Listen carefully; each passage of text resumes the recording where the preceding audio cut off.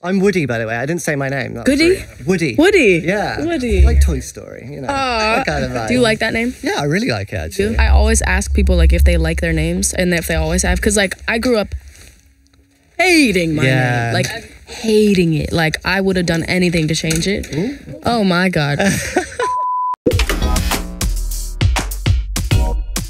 All right, let's give it up for Billie Eilish, everybody. Woo! Hey, Billie. Hey, how are you? I'm really good. How are you? I'm okay. I'm right. Good. Let's jump straight into it. Wish You Were Gay.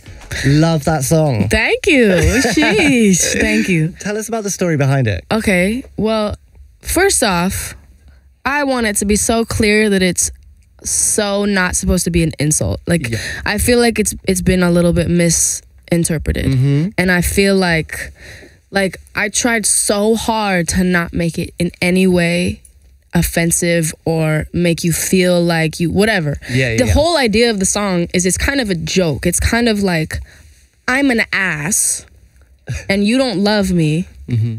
And you don't love me because you don't love me, and that's the only reason. And I wish that you loved me because you didn't love fucking girls. You know what I'm saying? Mm-hmm. And it could be the opposite way. It could be a girl interested in a girl, and maybe that girl likes girls also, but she doesn't like her back. And then it's like, well, damn, I wish you were straight. You know what I'm saying? It could be exactly the other way. I wish you were straight so that you didn't like me because you actually like boys. You didn't like, you know what I'm saying? Yeah. So, I didn't get the offensiveness of it. It's just a joke. I think it's been like blown out of proportion. Yeah. So are you still friends with that guy then? Yes, I am. He's a sweetheart. I love him. Oh, okay, cool. Because I heard that he stood you up one time for like 2 hours. He did. Now, firstly, why did you wait for 2 hours? That's crazy. Hey, because I have a good heart. And I really expect the best out of people. Yes. But, you know, he came out to me a couple months after I wrote that song, which is kind of insane. But it was really like, the song was obviously a joke, and it wasn't really, it's not a joke. I don't know how to say, it's like, it's just supposed to be like,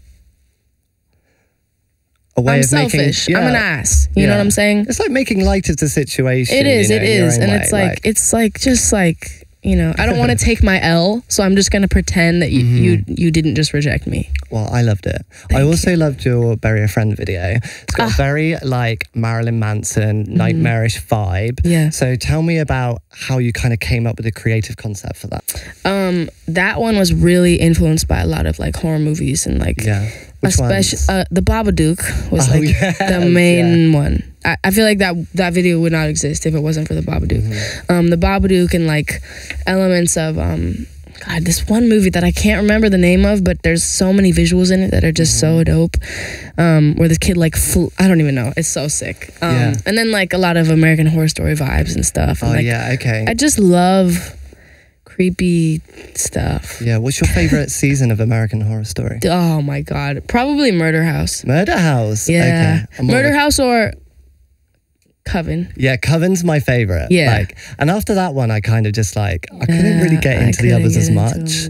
Fell into love, like in love with it, you know? Yeah, I don't know. I really liked Murder House because Tate and like, Tate. That's what you need to say. That's all I gotta say. Tate. I mean, just also that character was like so. Oh my god. That. Yeah. Woo, I love that season. So what was it like filming the video? Because obviously in the video, people are like touching your face and shit. Like that's not nice. Like how long did you have to do that for?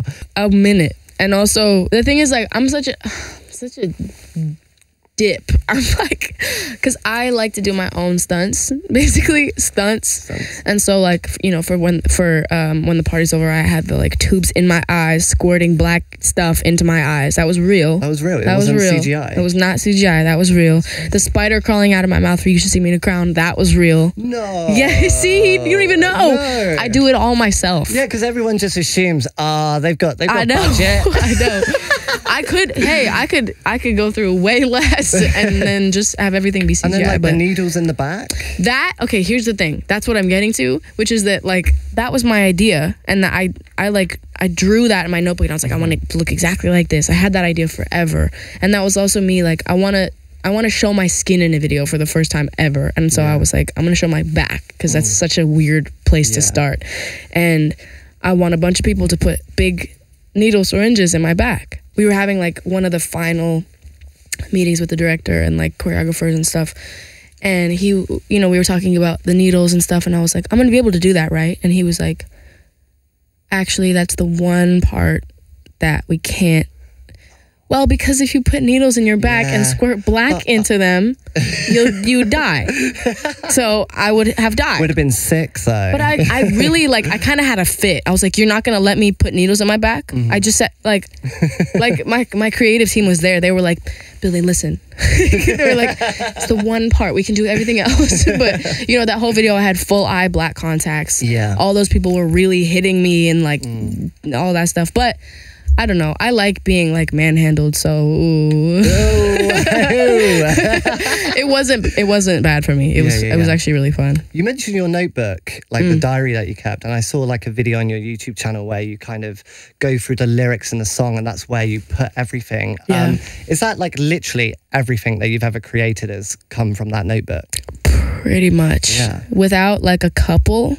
Yeah. It's like, it's kind of in my whole brain. And like I even have dreams that I just draw the dreams like the next day, and like that's what a lot of Bury a Friend came from, was these creatures that I kept dreaming about. I feel like a lot of people are like, we should display that notebook eventually and like have people look through it, but there's some, well, I was gonna say, you know, what else is in there? There's some stuff in there, because it's not just lyrics, it's not just drawings, it's really like everything I think in that notebook. And you carry it with you all the time? No. Oh, okay. No, because it's way too precious. It's like all the original lyrics for like Copycat and I Don't Want to Be You Anymore, and like old songs, like the first songs that I ever wrote, and like so it's Bellyache really first lyrics, a lot of songs that never came out and stuff, and like stuff that hasn't come out yet, and like pretty much all the album is on there. Like, so the reason though, I used to take it everywhere. My tour at the beginning of last year, which was 3 months, I took it and I left it in a windowsill in Berlin in a hotel. And on the drive, we were driving to like Milan or something. Mm-hmm. And on the drive in the Sprinter, I was like, and I was like, oh my God. I left my notebook in the windowsill in Berlin. And I had somebody from the label go and get it and ship it home. And then I had somebody go and like put it in a specific part of my house. Like, oh my God. So it was still there? Yes. It was a big deal. It was a big deal. So how long was it there for though? Was it just like hours? Oh, okay. It wasn't days, because I think they would have. Can you imagine? Yeah, I think they would have done something. I was going to say, if you'd ever lost that. No, I can't. That's why I don't take it anymore. Because that really, I can't. I would have a fit. So it's in a safe, in a cave, in a mysterious location. Yeah, in a cave. Yeah, it's in a cave. The safest place. It's in a cave. A cave. Mm-hmm. But you do a lot of writings and drawings on your bedroom wall, right? Yes. Now, my parents would have killed me if I'd done that. But see, I get that. Yeah. But if you put a blanket in front of it, nobody would know. It was disguised. It's disguised. Okay, because I was going to say, like, surely if people come over to your house and they read it, but if it's really personal, do you want them to read it? Like, that would be only like, a very small amount of people. Okay. Have read that wall. How many are we talking?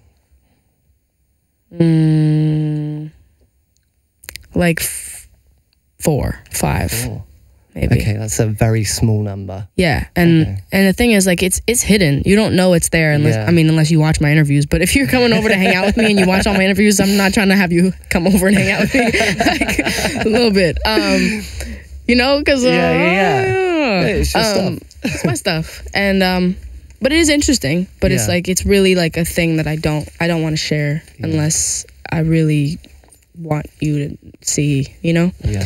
And it's easy because there's a big Louis Vuitton blanket over it. So if I just don't want people to see, I would just put the little Louis down. It's fine. And we good. Let's talk about the album. Obviously, it's coming out at the end of the month. Yes. What was it like trying to put together the final track listing? Was that a hard process? Was that easy? Like, how was it? It was mixed. The second half of the album was like, it was kind of the middle that was hard, because the ending of the album is like, I've been planning that to be the set list the track list since the beginning of making the album. Yeah, you had like a kind of vision of how you wanted. I knew I wanted to start with Bad Guy. I knew I wanted Zanny to be next, and that was like all I knew from the beginning. And then then of course we had Crown already out, so it was kind of hard to decide where that was going to go. Since people already have heard it, I didn't want to make it like the first one, because then it's like, well, we've heard this. You know what I'm saying? I hate when people put out albums and it's just like all songs they've already put out. Yeah. I hate that. You kind of want the new thing. Yes. But then that's a lot of pressure on artists to constantly but come up with that. That's your job. So tell it like it is. I mean, but the ending of the album, I wanted it to sound like a sentence. So the whole like second half of the album, we had a song that we cut because it was only the title of a song and we never wrote it. What was the title? It was called I Don't Know, I Just Wish I Wasn't Breathing. That was the title of the song. Sounds very chill. I know. I wrote a little verse to it, but we never got around to actually making the full thing. It was gonna be, I don't know, I just wish I wasn't breathing. Listen before I go. I love you. Goodbye. Oh, man. I know. a little dark for the situation. It was a lot. So we never finished that one, but the ending of the album, Listen Before I Go, I Love You, Goodbye. That's such a raw statement. I feel like, you know, you're about to, you know, it could literally apply to anything. You're leaving someone, you know, someone's dying, you're dying, whatever the fuck, anything. And, you know, listen before I go. Just listen. Yeah. I love you, goodbye, anything. So it's really up for interpretation, but I just really like when albums sound like a sentence. Yeah. You know? I get that. And it must be so annoying that people mention your age all the time. Sorry, but you're still so young. So do you feel like you've landed on your musical identity now? Or is it just going to keep... It's going to keep evolving. Yeah. I mean, like I don't want to stay the same. Jesus Christ. I can't... Imagine if your favorite artist stayed exactly the same as when they were the beginning. You know what I'm saying? Yeah. Like, and people are like, I miss this Avril. I'm like, yeah, but you don't have to miss that. You could literally go back and listen to that. Like, I remember Tyler tweeted something about that, and he was like, people are always saying like, I miss the old blank. I miss the old era of the, and he was like, bro, the thing about music is you can type in what you miss and you can listen to it. You don't have to miss it. It's right there. You can go back and watch all the old Avril Lavigne videos, all the old Tyler videos. So do I. Let's do it right now. Honestly, I'd really like to. It'd cheer me up a lot. Look, before you go, we like to give out presents on PopBuzz, and I saw in an interview that you really want a horse. It's like this is like if you give me a horse right now, we don't have a real one, but we've got a little one for you. Yeah, just as a little memento for us. So there you go. Oh my God. I used to collect these. Would you like to name it, Billie? It's so beautiful. I literally used to collect these. I would go to Tom's Toys and I would get these. Well, it's yours. You know, enjoy that horse. I wish you and the horse the best. Do you want to give me a real one next time? Next time I'll try and get a real horse. Cool. It just wouldn't fit through the door. It's really awkward. And then there's the lift and the stairs. Billie, it's been so lovely talking to you. Good luck with the album. Thank you. Yeah, see you soon. Thank you. Sweet. Thanks, guys.